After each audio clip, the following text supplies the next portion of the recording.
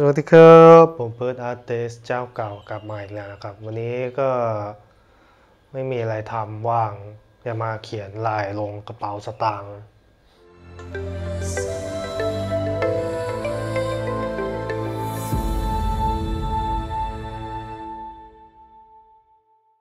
ก็ไม่มีอะไรวันนี้พอดีว่างๆไม่มีอะไรทำก็หากระเป๋าสตางค์มาเขียนเล่นๆก็ตามแบบนี้แหละเขียนลงสีอะคริลิกลงกระเป๋าสตางค์ยังไงก็ก่อนอื่นอย่าลืมเหมือนเดิมกดติดตามกด Subscribe ช่องผมไว้เยอะๆนะครับแล้วก็กดถูกใจคลิปวิดีโอนี้กันเยอะๆนะครับเพื่อเป็นกำลังใจกับผมเองแล้วก็ฝากไว้เพจหนึ่งเหมือนเดิมควรพรอาร์ติสไทยเป็นเพจใน Facebook ก็ยังไงก็เข้าไปกดไลค์กดแชร์กันเยอะๆนะครับเดี๋ยวเรามาเริ่มกันเลยดีกว่าก็เริ่มกันเลยเริ่มจากการใช้ดินสอสีขาวล่างลายลงไปก่อนอันนี้บางทีมันอาจจะไม่ค่อยเห็นนะครับล่างลายเสร็จแล้วก็ลงสีพื้นไปสีพื้นนี่ผมใช้สีเหลืองลงไปก่อนเพื่อที่ว่าเพราะว่าเดี๋ยวจะลงสีทองทับอีกทีเลยต้องใช้สีพื้นเป็นสีเหลืองเพื่อที่ว่าเวลาลงสีทองทับไปเนี่ยสีทองมันจะขึ้นเพราะว่าถ้าเกิดใช้สีอื่นเป็นสีพื้นนะสีทองมันจะจมแล้วมันจะไม่เงา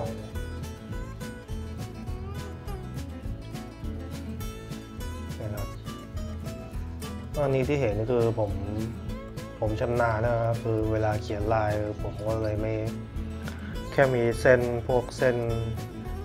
เคิร์ฟเป็นเส้นโค้งนิดๆหน่อยๆผมก็ต่อเป็นลายไทยได้หมดแล้วก็ใครที่ยังพื้นฐานด้านลายยังไม่แน่นก็ไปย้อนดูคลิปเก่าๆของผมเองแล้วกันนะครับ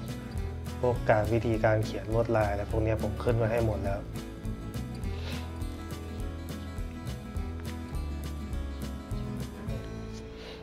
นะครับแล้วก็ลงลายขอบอันนี้จริงๆบนกระเป๋ามันจะเขียนยากนิดหนึ่งเพราะว่ามันเป็นหนังเทียมซึ่งคุณลักษณะคือเนื้อมันจะค่อนข้างมันแล้วเวลาเขียนนะมันจะไม่ติดมันจะติดนะครับแต่มันจะติดไม่เยอะผมเลยต้องผสมสีให้ข้นมากกว่าปกติเพื่อที่ว่าให้สีมันติดดีขึ้นแล้วก็จะลงสีพื้นทับ2ชั้น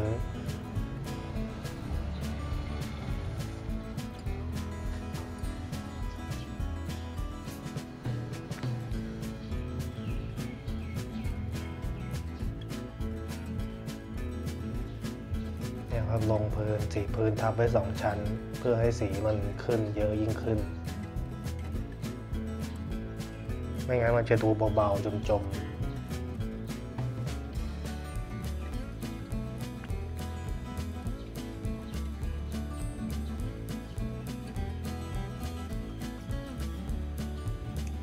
เทปนี้ก็มันเป็น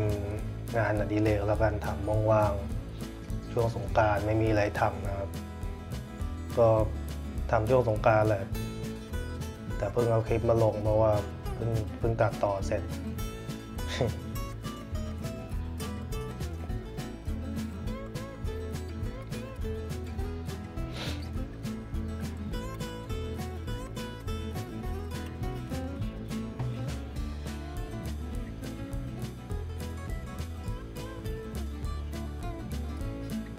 เนี่ยครับก็คือลงสีพื้นสีเหลืองเสร็จเรียบร้อยแล้วทีนี้ก็จะมาลงส่วนตรงสีทอง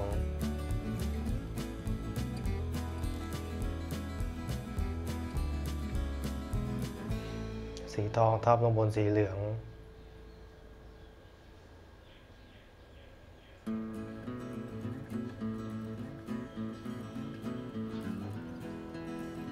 อันนี้ในรูปภาพมันอาจจะไม่เห็นไม่ค่อยชัดนะครับสีที่ผมใช้เนี่ยผมลืมบอกสีที่ผมใช้ผมลืมบอกไปก็คือมันเป็นสีอะคริลิกครับสีอะคริลิกคือสีที่เวลาแห้งแล้วมันจะโดนน้ำไม่ลอก แต่ถ้าเขียนลงพื้นมันแบบกระเป๋าสตางค์อะไรพวกนี้อาจจะต้องเอาไปเคลือบด้วยแลกเกอร์อีกชั้นหนึ่งไม่งั้นมันอาจจะลอกได้ลอกจากการขูดขีด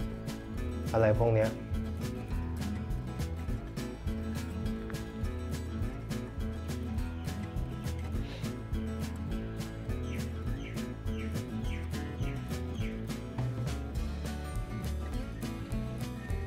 ยิ่งเขียนกระเป๋าสตางค์เขียนลงอะไรพวกนี้มันก็ไม่ยากเท่าไหร่มันเป็นพื้น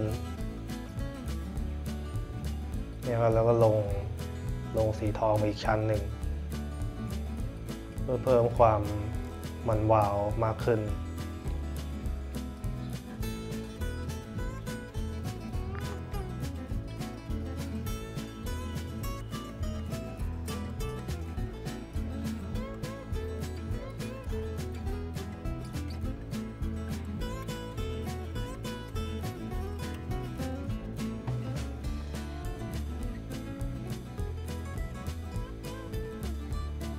แล้วผู้กันที่ใช้เนี่ยคือจะเป็นผู้กันเบอร์พิเศษครับเบอร์พิเศษคือมันจะต่างจากเบอร์ทั่วไปคือตัวขนผู้กันมันจะยาวกว่าปกติ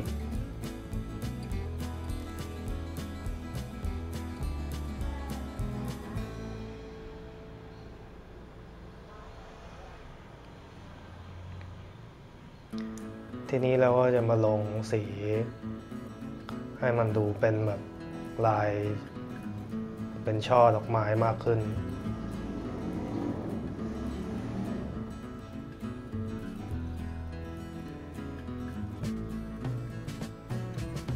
ในที่นี้ผมจะใช้สีแดงผสมขาวให้มันออกชมพูนิดนึง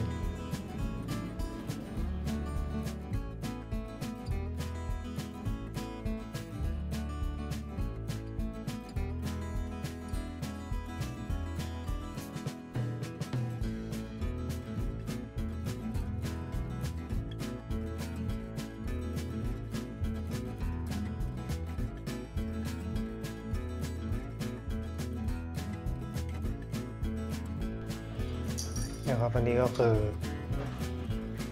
ลงสีต่อชั้นต่อไปจะเป็นสีเขียวผสมขาวให้มันดูนวลๆนิดนึงคล้ายๆให้ดูลักษณะคล้ายๆกับพวก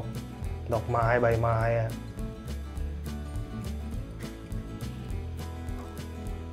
สีเขียวเสร็จก็เป็นสีขาวคัดขอบให้มันดูเด่นชัดขึ้น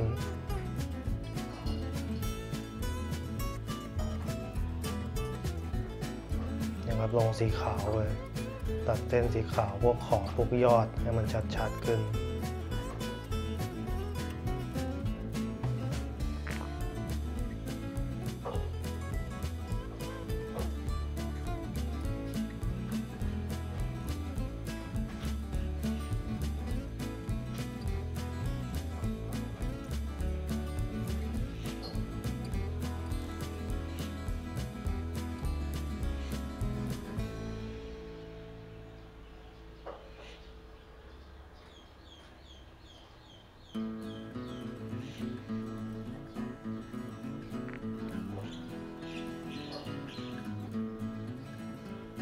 ทีนี้เดี๋ยวก็ใกล้เสร็จแล้ว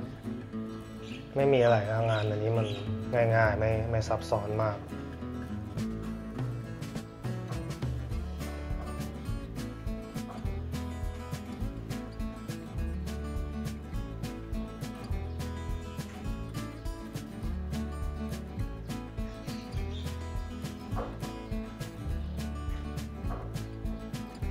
นะครับอันนี้ก็ซื้อเรียบร้อยแล้วเสร็จกระบวนการยังไงก็คลิปนี้เดี๋ยวไว้แค่นี้ก่อนแล้วกันครับแล้วก็อย่าลืมกดติดตามกด Subscribe ช่องของผมเหมือนเดิมนะครับเปิดArtist Channel แล้วพบกันใหม่คลิปหน้าแล้วกันครับ